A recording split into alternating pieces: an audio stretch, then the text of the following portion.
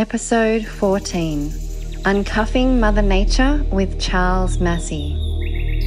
Welcome to Thriving with Nature, a podcast that gives you the tools you need to live a modern lifestyle that helps regenerate our planet. And now your host, Hayley Weatherburn.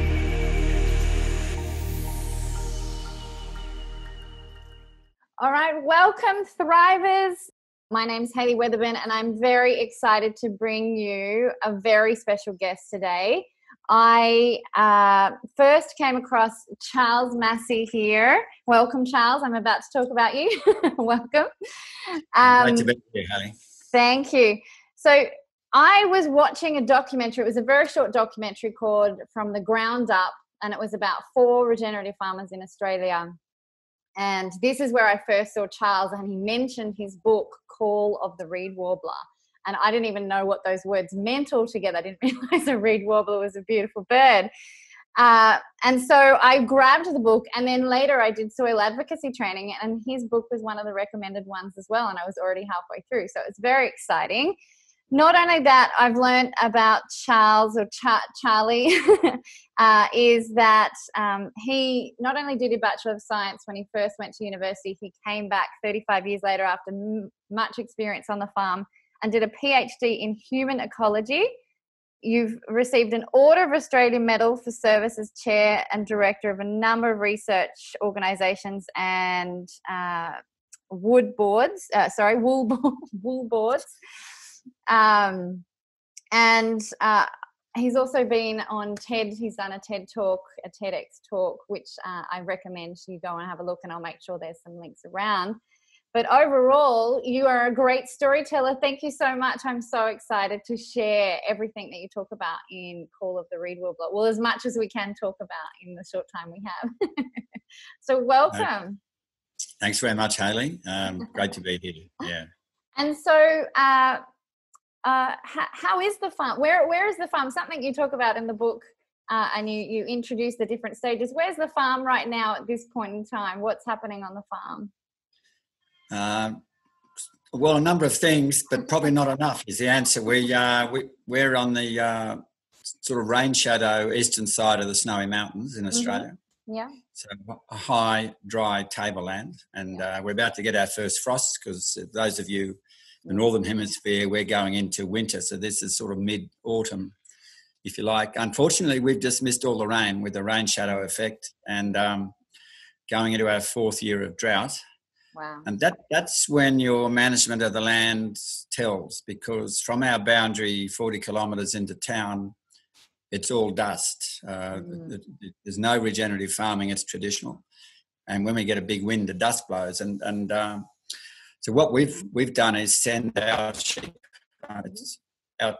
We sometimes run cattle, but it's mainly sheep. So we've sent them off what's called agistment, put them on paddocks over the mountains, etc., where there is grass, just to let our country not get destroyed and let the beautiful native perennials seed down, etc. So that's where we are with the farm, and that's going to be expensive and not much income on top of COVID-19, but it's nurturing the land and saving it for the future. And but aside from all that, this time of year here, the switch into winter.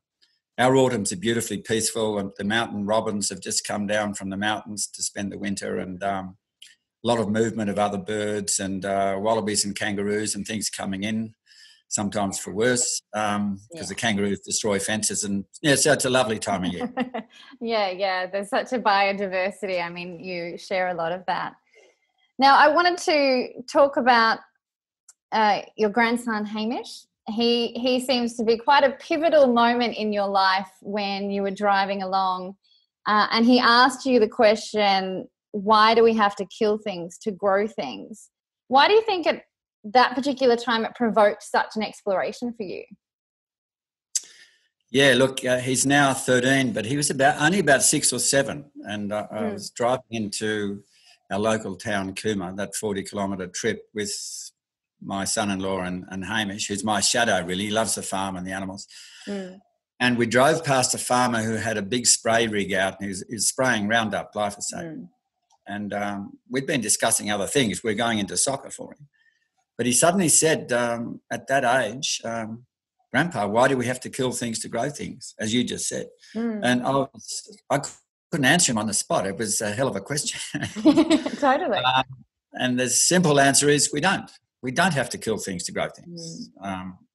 We now know we can grow crops equivalent or better than industrial yields without any chemicals, fertilisers, just by doing it differently, sowing into native pastures, sowing multi-species cover crops, which mimics nature, all those sorts of things. And we can certainly graze animals and vegetables, fruits, with inter-row cropping and letting nature be the pest controllers. We can do it without the industrial inputs. And I didn't explain that at the time to him. I just sort of sat there rather stunned. It was a profound.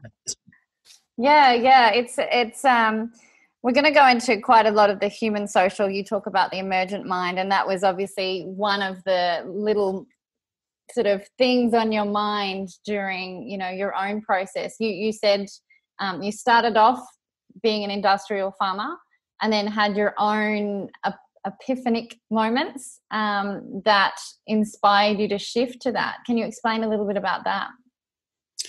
Yeah, I had to, I was at university in the early 70s.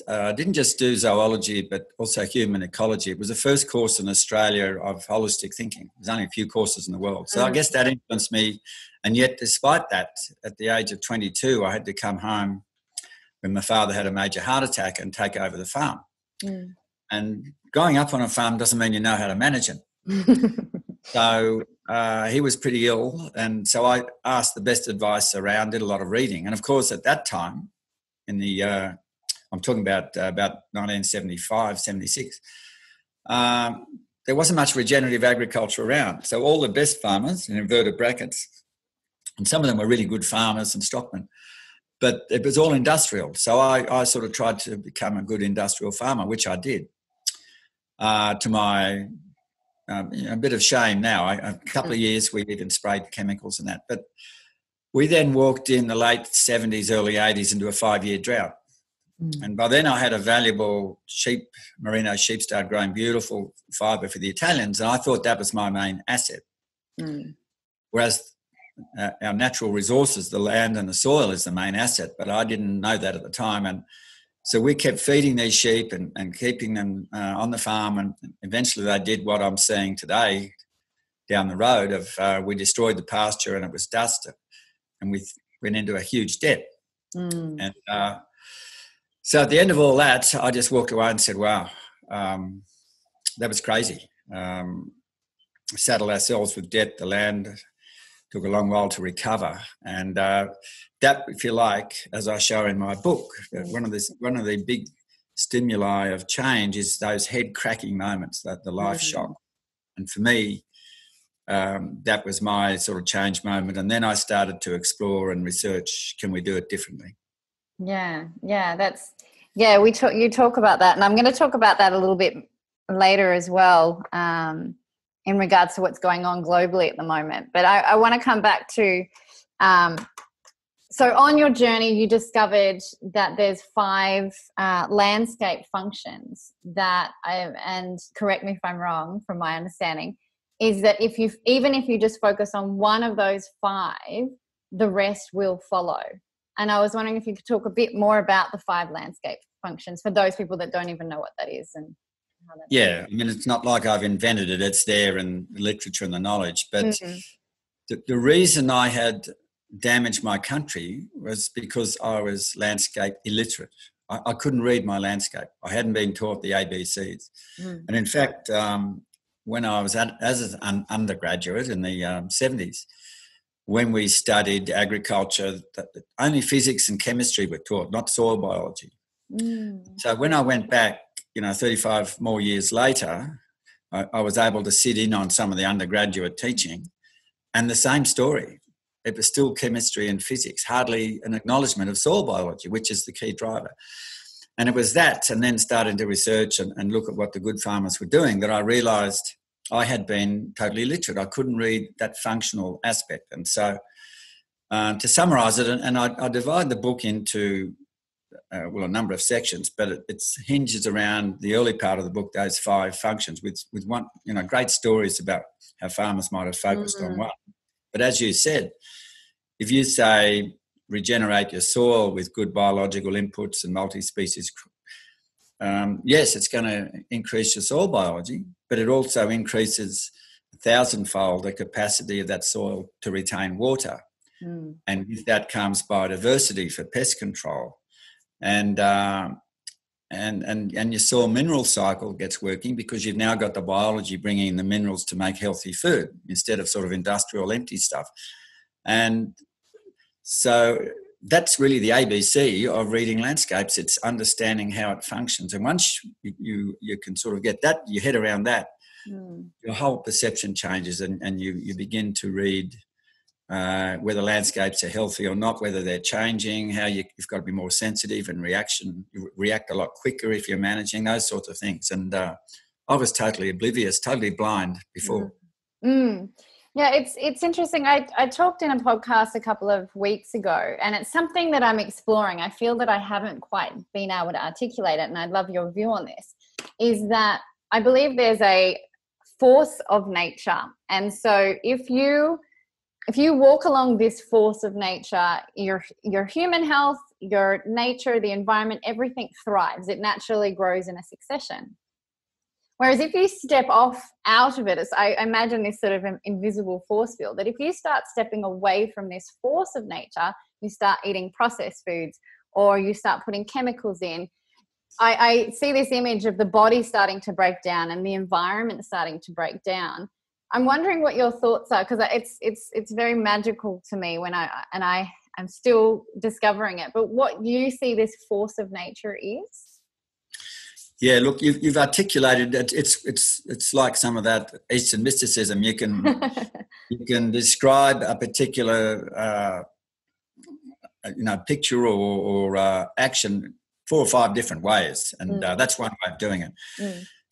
If the best way I can describe it is, you can imagine I went back in my late 50s to become a student again, having been away for all that time. I had a lot of catching up to do. and the time I'd been away, mind you, with all these young undergraduates around me, I knew how to cut the corners a lot better than they did, even though I wasn't as computer literate, but that's by the by. I had a lot of catching up to do because since I'd left uni, we'd had the electronic age, the computer age, systems thinking, and then soft systems thinking. We transformed the way we think about how big systems work. And then I discovered key biologists around the world who'd worked in the soft systems area, and the concept of systems thinking beautifully describes the complexity of how a natural system works. And it's called complex adaptive systems. I've had to get my head around it to teach masters and third year students. Yeah. And I'm not going to bore people silly now, but there's about 12 characteristics of a complex adaptive system. And look, a complex adaptive system is one that it can be the World Wide Web, it can be a city, it can be a landscape or a natural system. It's incredibly complex, and there's reactions and interactions and adjustments, basically. So in biology and nature, there's a few key characteristics of these complex systems which have taken millions and millions of years to evolve: the species, the interactions, how they work. And the two that really hit me in the eye is that if you start to work positively again with a destabilised landscape, you're taking the handcuffs off her and enabling her to self-organise back to the healthy state that she's been working towards or had previously. Yeah. And how does she do that? Nature does that because residing within, say, that landscape or that farm, and they could be dormant microorganisms or a few earthworms or whatever it is. If you start to take the handcuffs off nature and let her get on with what she's good at, that's self-organising, those properties that she uses are called the emergent properties. They're there and they're allowed to be released. And that, in a short verse, and I cover this in the book without getting too heavy, but that to me, when I got my head around that, it just explained it. So the minute we start to simplify any one of those functions, badly manage it, we're shutting that whole process back down again.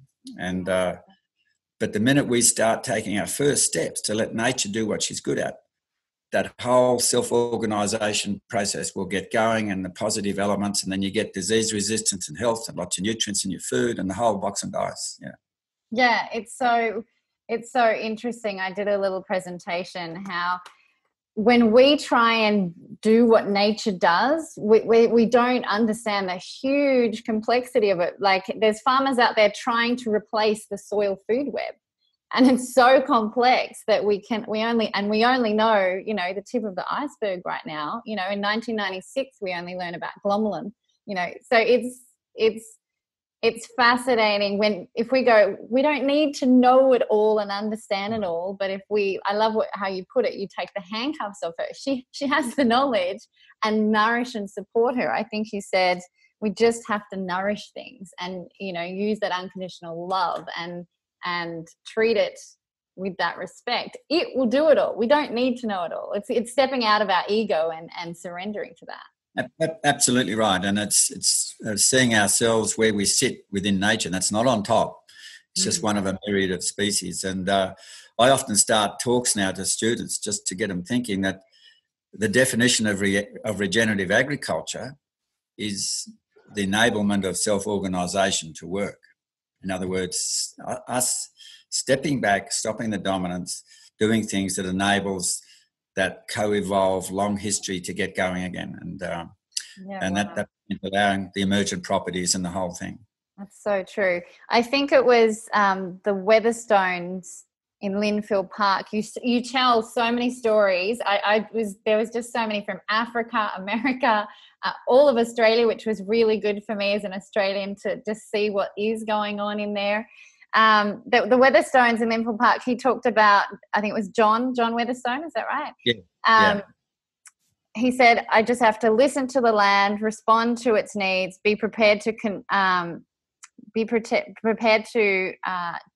change, and just completely surrender to what is. And he said, just stepping away and watching, observing. That's, I talked about observation in my last podcast on Friday about, I have this image, you talk about it, every morning you're just observing, you're looking at what insects there are, what the birds are. I asked you this morning, what's going on, and you're starting to read the landscape. You're understanding, okay, if these are here, that means this is flowering now, or observing. It's fascinating. It's magical.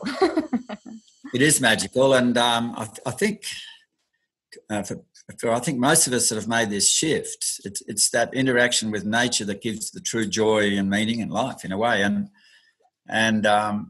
it's just about. It's actually about humility. I mean, having been an industrial farmer, I made the mistakes. There's an arrogance, if you like. I don't want to denigrate everyone in industrial farming. There's good and bad, and there's tools and methods there that we need to use. But just talk about myself as an industrial farmer. There's an arrogance. I thought I was in charge. I could control and dominate. So you plough or whatever, you simplify things so you can put in a monoculture crop. You're in control, but you're actually not. You're actually destabilising the system, and it's only when you realise that you're only a minuscule part of this enormous sort of universe that the humility comes, and you realise that, wow, the best I can do is get out of the bloody way, really. Yeah, exactly. Rather than try and swim through the waves that keep crashing on you, surf them, come back, and it's I just saw an image and then I've lost it. But yeah, I see this, and from, as an Australian, I used to grow up, and in the last years you've seen, the drought and what it's doing. And actually, when I first saw that documentary from the ground up, I was Googling something, and literally in that same day, there were you four that were doing regenerative agriculture, and there was an article in one of the Australian newspapers of 4 farmers struggling with drought, not knowing. And I was like, how does this and the energy of the people that are really struggling, it feels like they're, like you said, the monocrop, you're trying to control it, but it's actually you're trying to push against a wall. It's this nature, this force of nature is not going to ever give, and when you finally, there's like a relief. I imagine that once you started going this path, did you feel this sense of relief of like, okay, I just have to understand this language? No, that's true. And I think when you're invested in the dominate and control approach, and then things go wrong with droughts, failed crops, there's a huge mental health component goes with that. And I'm not saying we're into our 4th year of drought that I'm on top of things, but there's so many positives to keep you up, rather than, okay, we're not going to make any money this year, but we've got healthy family, a lot of healthy food coming off vegetable gardens and the meat we eat, and nature is still functioning, and we're not looking at dust blowing like some of the neighbours. So the mental health aspect, reflecting back on my previous period, is quite significantly different. Yeah. Well, I was about to say, before we step up and we go quite global, how do you compare the last drought that you went through, which was during your mechanical mind you talk about, and now you've got this regenerative emergent mind? How would you compare the two? Oh, look, vastly different. I think this drought's worse, and yet we've got grass cover and native seeds seeding down and stuff because we sold the bit.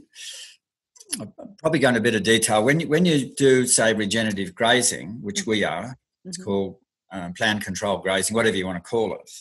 But you've got some really excellent tools that allows you to estimate how much grass or feed you've got, and then you calculate how much the animals are going to eat. And so you get very precise tools, especially when you read the landscape better, that allows you to sell your animals as your production's declining. So you're selling 3-4 months before those that are hanging on and feeding and belting the land. So you're selling when the markets are good and the animals are fat, and you're putting that money away. Whereas in my first big droughts, I sold when it was too late. The animals had slipped in condition. The markets were disastrous. I remember sending 500 sheep into the markets in that first big droughts, and I had to send a check with them because the transport cost more than the sheep. Wow, yeah. And so there's a lot of co-benefits to come with it. But this drought currently isn't only our second drought. We've had about 2 or 3 in between. Yeah. This is Australia. But the difference is we've learned to make those early decisions. And it was a result of the drought after that first one, when my mind was shifting, that we said, okay, that's it. And so what we did was we held a big clearing sale. A big public sale with all our industrial equipment, big tractors, big combines, spray machines, drought feeding gear. And because I wanted to be firm about it, it was like Cortez landing in Mexico and scuttling the boats. I wanted to make sure we had no chance. No going back. That's right. That was symbolic, and but we were already on the journey. Yeah. Yeah. Wow, that's really good to hear that. I mean, it's not great to hear that there's drought, and unfortunately that's part of the Australian climate, but it's really awesome to see that there is hope for farmers during this time that can really help them manage and go through that. So I want to take this a little bit global. As you and I both know, no one on this planet is what is the word? No one has escaped the COVID-19 experience, this huge shift that's happening globally. And I'm curious to see, you talk about the Anthropocene Crisis, and I'm wondering how this all fits into it and what's going on right now as far as what you've researched and seen and what's happening. Yeah, the key question now for our very survival. Until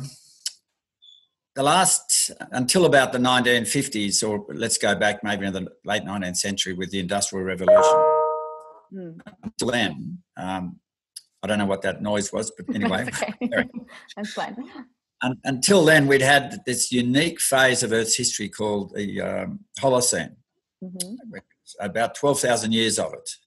After the ice ages, when Earth moved into this unique phase of the ideal temperatures, the ideal carbon dioxide levels, etc., for a lot of nature to thrive. And that's why within a few thousand years of the end of the ice ages, agriculture began.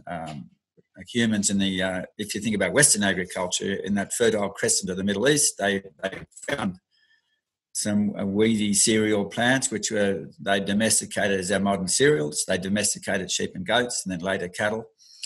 And from that came the rise of agriculture.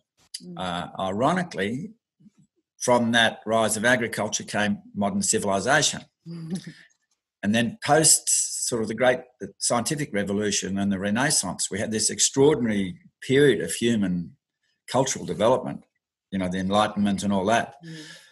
But in some respects, it was all a wonderful phase of human culture, but it was also, part of it was a disenlightenment, because what it did, and the American, I'm brain dead, I can't think of it, The Death of Nature, her name will come. Yeah. It's a book that really influenced me. An environmental ecological historian. By the death of nature, she meant how the end of that phase of that extraordinary cultural revolution from, say, the 1700s to the end of the 19th century, we had the rise of the scientific method of thinking, the rise of modern capitalism, etc. And the end result was separated the Western civilization from what's called the organic mind, where we didn't see ourselves as separate to Mother Nature. All our religious festivals, our very being, we knew we were intimately tied to her. But once we'd separated, Caroline Merchant is the author, of The Death of Nature. Once we'd made, the end result of those 2 or 3 centuries was this industrial mind, where we see ourselves as separate from nature, and nature is there to be dominated and controlled. So what I'm leading to, that's a huge schism, and it's why we are in the deep mess we're in today. Yeah. And so from the end of the Industrial Revolution, we just started to pump up more and more carbon dioxide, fossil fuels into the atmosphere, initially coal and then oil. But what's happened post the Second World War is now what is called the Great Acceleration. So if you look at all the indicators, say the social economic indicators, they all show an exponential graph rising. Human population, GDP, the things we build to service all that industrial population. And if you look at the biophysical ones as well, they say that they show exactly the same exponential rise. Humans have precipitated the 6th greatest extinction event ever in Earth. We're wiping out half of species left on the planet. We're consuming huge amounts of water. We're pumping up the methanes and the nitrous oxides and the carbon dioxide, which is destabilising the climate. If anyone wants to question that, think about our summer and the droughts and so on. So that's what's now destabilised our Earth system. And I often show in my talks that famous photo of the blue planet, that Apollo 11 or whichever one I took, which was a metaphor-changing shift. And everyone talks about climate as the problem, but there's actually 9 integrated Earth systems that sustain that extraordinary envelope that keeps life on Earth. The water cycle, biodiversity, climate, land use, phosphorus-nitrogen interaction, all those sorts of things. That's without thinking about the chemicals.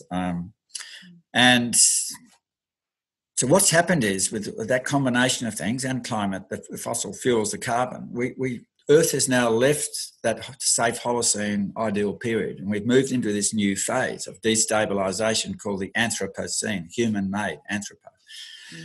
And the longer we're going into it, we're probably a few decades already into it, the more things are going wrong.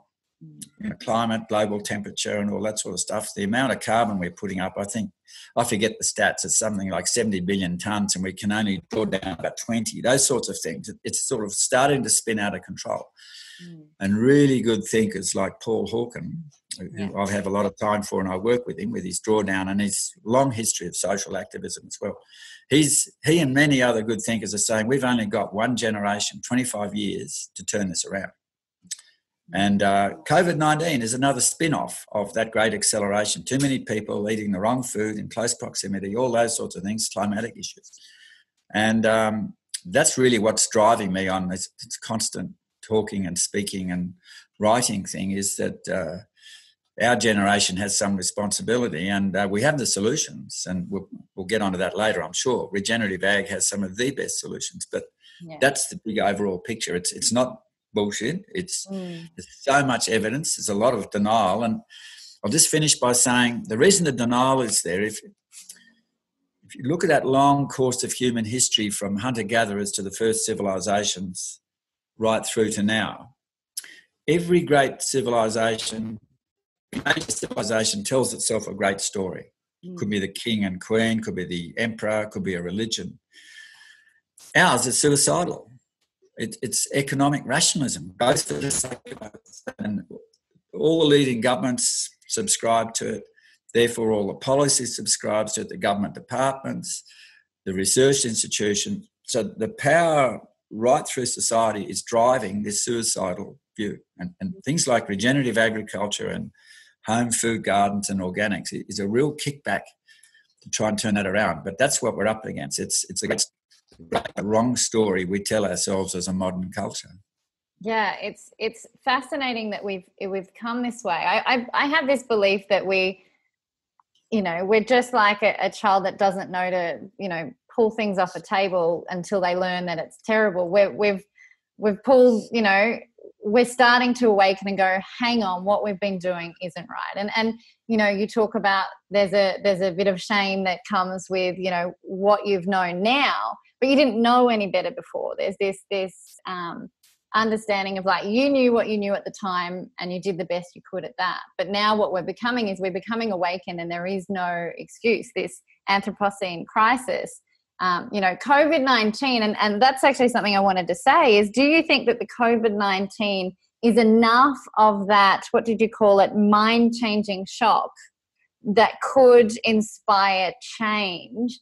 And if so, how do we make that connection for people to realize that this situation is, we all know it's severe. The whole world is inside right now.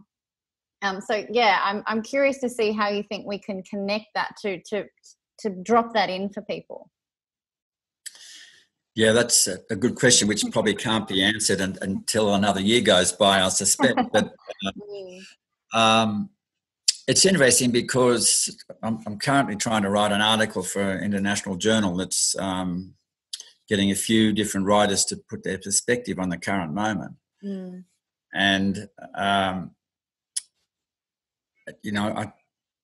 I've sort of half lost my thread of thought there, but there's some interesting patterns developing locally. Our local organic shop in a little country town, it's had its busiest period of trading ever since they began 20 years ago, suddenly. Awesome. People are buying, we've tried to buy some laying hens, what we call chooks. And the usual supplies are sold out months and months and months ahead. Luckily, our nephew got onto some in Sydney. And the sale of vegetable seeds for homegrown food. So there's indicators around that there's a shift starting to come from being locked up inside, isolated, reliant on supermarkets with crap food, and some nations run around panicking about toilet paper as if we're going into major crisis. It could be intriguing what happens in America. Just seeing the news last night with the collapse of big pig production, poor communities running out of food. We could be on the edge of social chaos in some of those big old industrial cities. But either way, at the end of this, I hate to use the word I hope, but I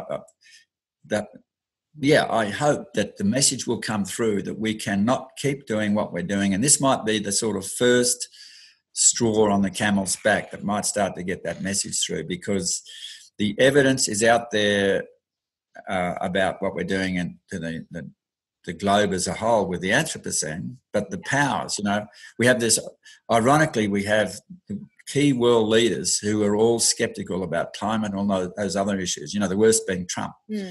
But our own government here is very right-wing and economic rationalist. And so it goes on around the world at the very moment, and including in Brazil, guys like that, wanting to clear the rainforests. it's ironic that at this very moment, but maybe they're going to help cause this tipping point, and people will react with disgust at the end of it. Yeah. But, yeah, it's really interesting. I noticed the first thing when I first got told about this, and my friend was starting to, say, let's just prepare for the worst. She was running the societal expectation is run and go and get the non-perishables, and I was like, I've got to go and get more seeds. I was like, if we're in this for the long term, I need to be more self-sufficient. And so Kiss the Ground did a podcast last week reintroducing the Victory Gardens. Now, I wasn't around when Victory Gardens, and I only know a little bit about the concept, but I believe it was during World War II, I think it was, everyone was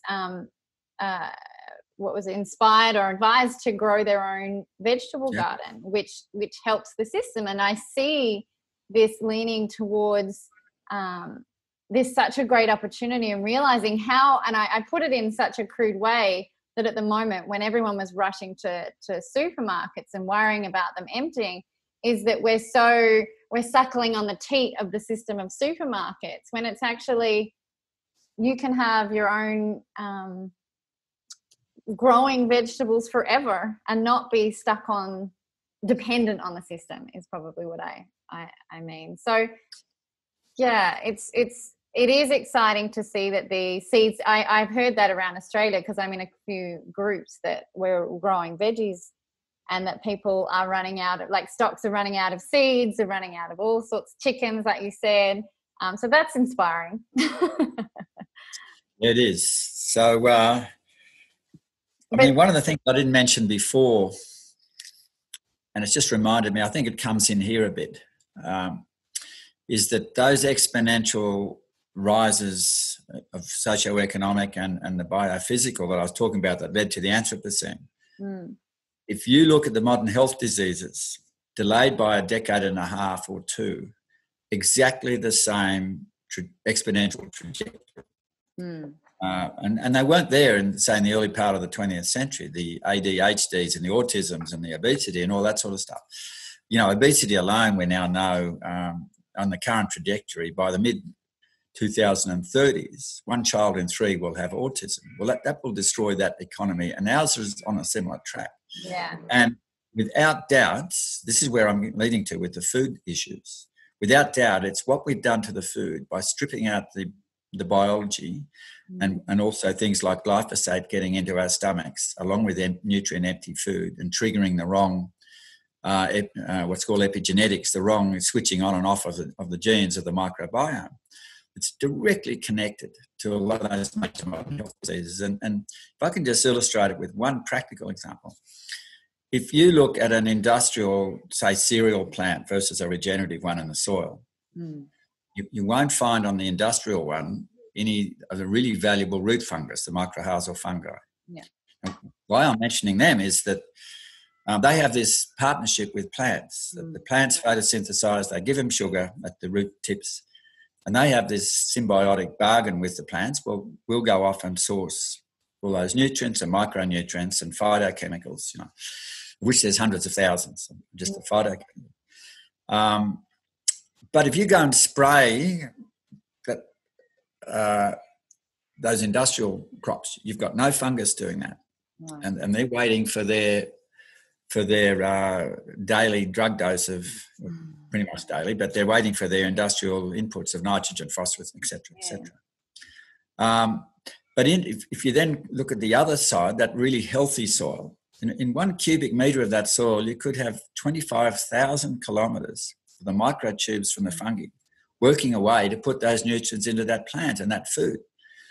So the implications here of growing your own food and farming in a bigger scale of regenerative, of having biology do the work, it's just enormous. And in terms of human health, well-being, let alone all those diseases. Yeah, I've heard a few farmers say they're not farming cattle, they're farming microbes. Like at the end of the day, it's the microbe that's getting away from being the one who's trying to decide and work out what inputs we need to put in, to the many where they have the innate intelligence to find the thousands of nutrients that plant needs. And this brings it to the human health, like you say. Back in the day, I'm cringing every time we're washing our hands too much, is because we're getting away of some of the good microbes as well. It's funny, what I've been doing is I'll go out if I have a mask and I do the alcohol, but I'll come home and then I'll stick my hands in the soil. I'm like, come on, good guys, get back on my skin. Because I'm worried, because there is that direct link of, back in the day, you talked about it in your book. When you were a kid, you'd run up and, you'd sneak some veggies from your mum's garden, and you'd run up to the mulberry bush and juice running down your mouth, and all those amazing microbes that bit of dirt in your mouth. And that is where our gut flora becomes so strong, and the immune system. And we're seeing the crashing down of people's immune systems through the world right now, because that hasn't been able to happen. And like you said, not only are the nutrients missing, but also the microbes are missing from our fruit and vegetables, because it's of all the chemicals. So it's so directly linked right now, especially with COVID-19, because if you have a strong immune system, yes, you may contract it, but you may not even get symptoms. You may not even, you may get a little bit of a cold, but because your immune system is stronger, you are now stronger against the virus. And the other side of that coin you've just described, sneaking up the mulberry tree and eating an old heritage mulberry. I mean, the taste explosion in your mouth, let alone the vegetables.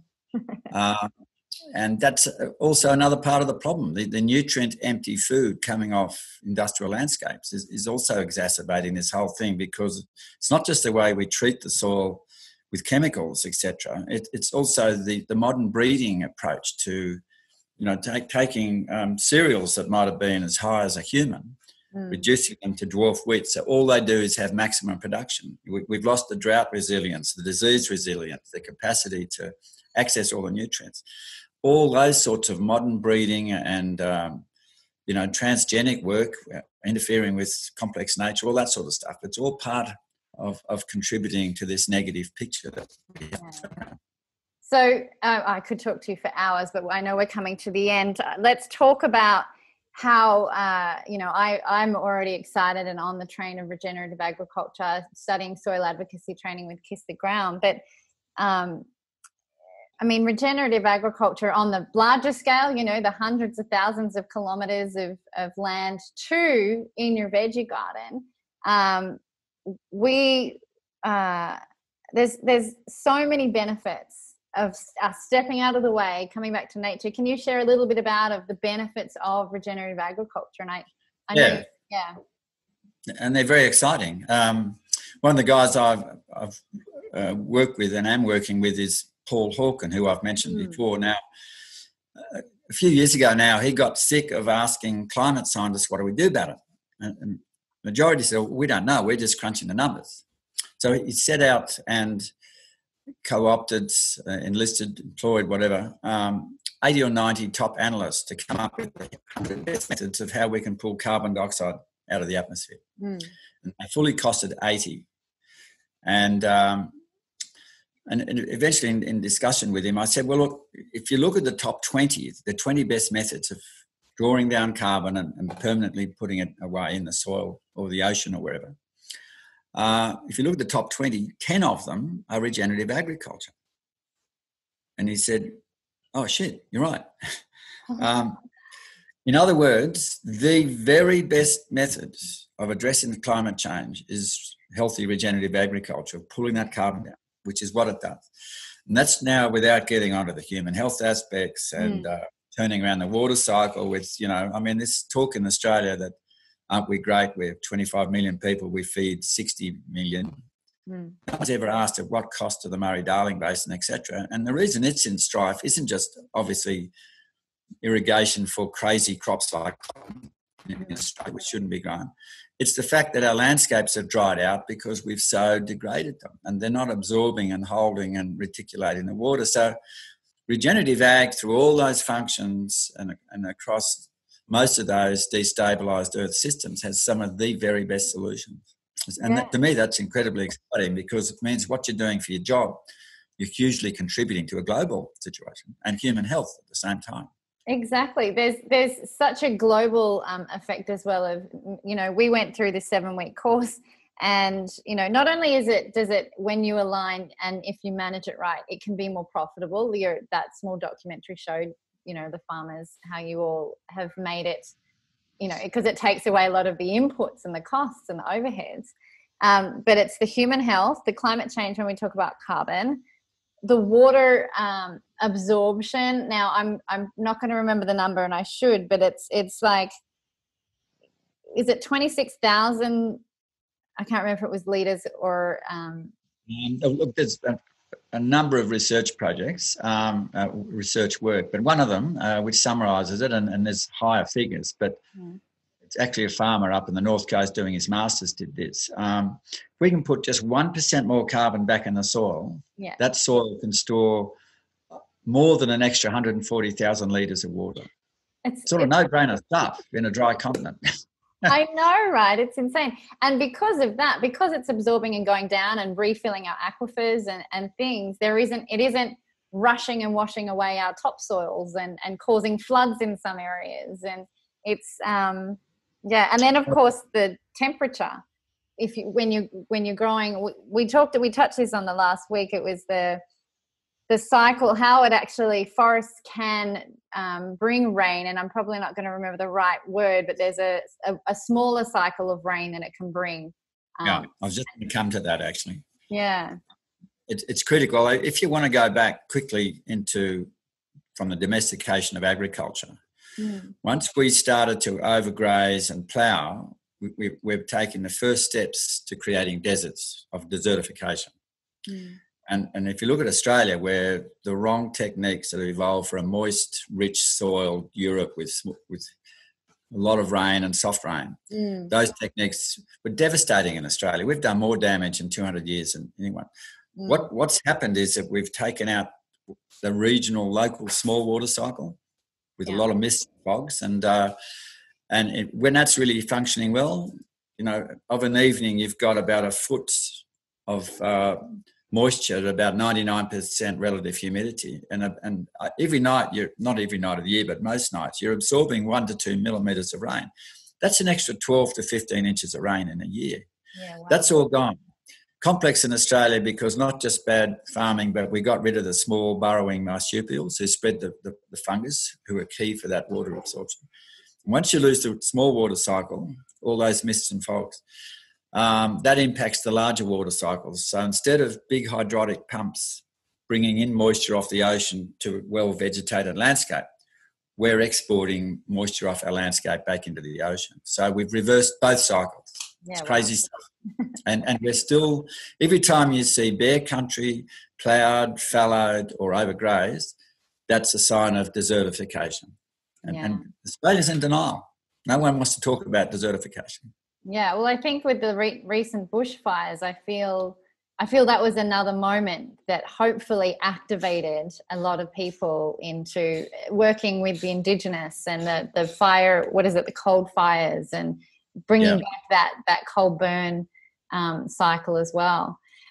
Just to, I could go on, but just to tie this off, I mean, regenerative agriculture on all levels really can solve us from our own human health. Like if you're feeling healthy, if you want to feel healthier in this time and build your immune system, grow your own veggies. But also if you can't grow your own veggies, it's reaching out to farmers like yourself or I don't know if do they have CSAs in Australia where you can get your, regenerative farmer, you can get your veggies delivered and start to have a bit of soil. If I know it's coming from a regenerative agriculture farm or an organic farm, I'll eat it without washing it because I want those microbes. That's right. So my last question for you is, one of my favourite quotes is by Buckminster Fuller, and he said, "You never change things by fighting the existing reality. To change something, build a new model that makes the existing model obsolete." And so what do you suggest the everyday person or even the farmers listening to this, what do you think the first step is to creating that new model that we can all start to move across to? Yeah, I mean, interestingly, the new model also includes the old. peasant agricultures around the world, so-called peasant, have done it with nature before industrial agriculture for a long while. I think addressing the consumer, urban people, start to grow some of your own, but if you want to have really healthy food for your family and yourself, start sourcing it as much as you can from farmers markets or organic sections, etc. I'd rather trust a farmers market than a big industrial retailer's organic section, by the way. Yeah.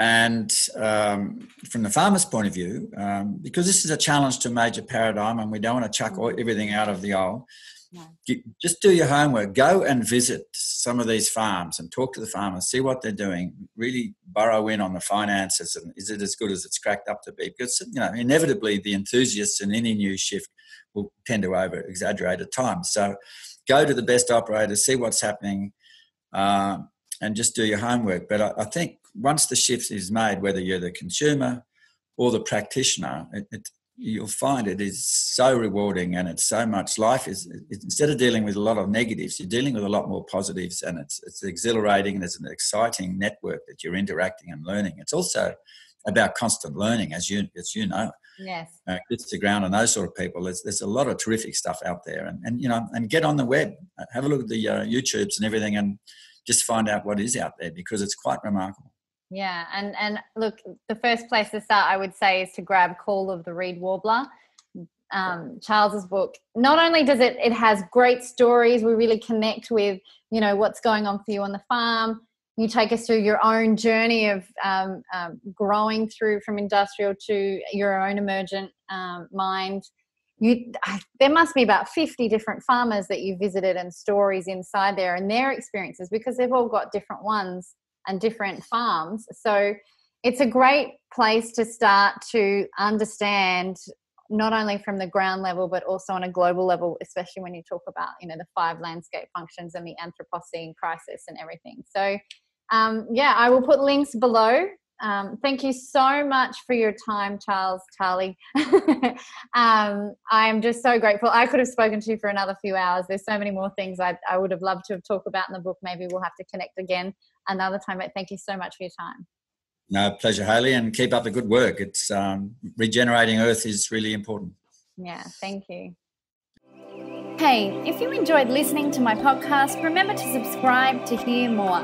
You also have to come check out the Thriving with Nature website, where all of my videos, podcasts, and resources are to take what we discuss here to the next level and apply it in real life. I'd love to have you come join myself and many others striving towards living a regenerative lifestyle. Go to thrivingwithnature.com.